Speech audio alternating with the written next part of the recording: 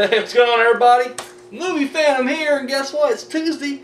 Time for a top 3. Now, last week I asked the question, what are your top 3 horror director debuts? And got some responses. Let's hit them up right now. Alex Murphy said at number 3, and I'm going to butcher this name right here. Frank Henenlotter? Guy did Basket Case, and he was referring to Basket Case, which classic. Number 2, Fred Fogel, August Underground, and number 1, Stuart Gordon, The Re-Animator. So, all good stuff right there.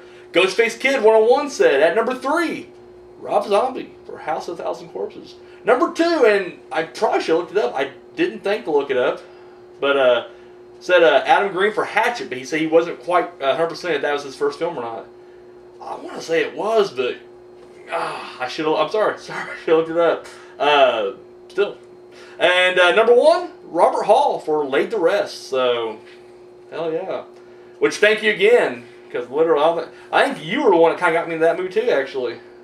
Aside from The Collector as well. So, Sarah Pullen said at number 3, Christopher Smith for Creep. I still need to see that. That's on my to check out list. 2. Toby Hooper, Texas Chainsaw Massacre. And number 1, Frank Henenlotter. I'm going to say Henenlotter. I'm probably killing this guy's name. Like, this guy is at home right now, pissed because I'm butchering his name. Sorry, Frank. For Basket Case. So thank you guys. And or thank you, Sarah. And finally, Warren Cocking said, number 3, Robert Hall again for Laid to Rest. 2, Toby Hooper, Texas Chainsaw Massacre. And number 1, Rob Zombie, House of a Thousand Corpses. Alright, so this week, I decided it's going to seem like I'm scraping the bottom. I'm really not. I'm trying to go creative with it. Bear with me, if you will. It will probably require, I'm not going to lie, I had 3 on top of my head, but then I was like, let me try a thing, and I actually had to kind of dig deep, and I did my best not to look anything up. I tried to do it all up here, and I found another one, so I brought it over. Top 3 horror films that have a body of water in the title. And you're thinking, Phantom, what the fuck is wrong with you? Bottom. Absolutely not.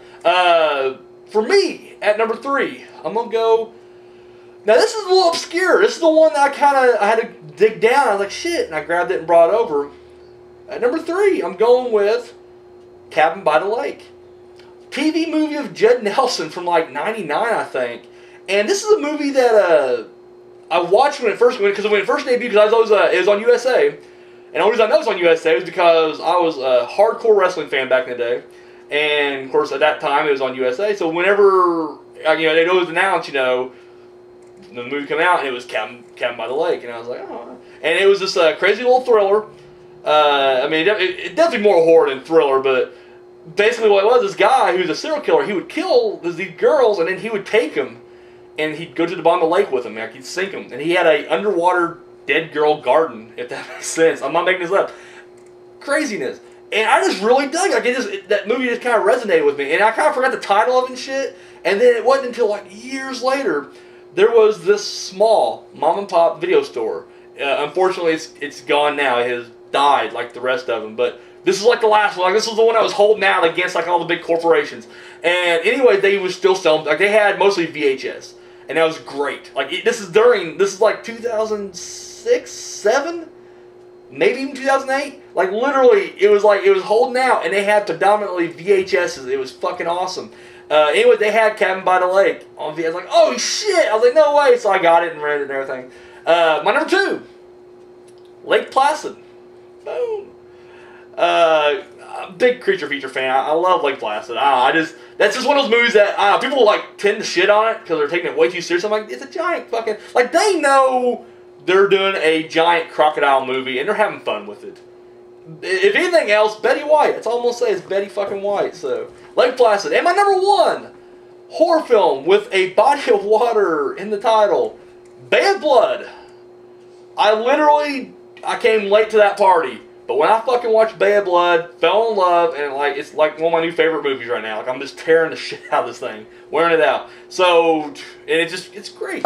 If you're a huge fan of Friday the 13th Part 2, watch Bay of Blood. You'll be like, holy shit, they ripped that off completely. They did. So to recap, my top 3 horror films with a body of water in the title: Cabin by the Lake, Lake Placid, and Bay of Blood. So what body of water are you going to put in your horror movies? Will we see some, something oceans? Something creek? It's up to you, because guess what? I want to see what your top 3s are. You know how to do at this point. Video response. I keep saying video response. I have not gotten a video response in like a decade. Hadn't even been on for a decade. I'm going to say a decade. It feels like a decade. Of course, you guys can leave that comment right down below. Facebook, Twitter, however you gotta do it. Top 3 horror films that have a body of water in its title. Simple as that, guys. Well, until tomorrow.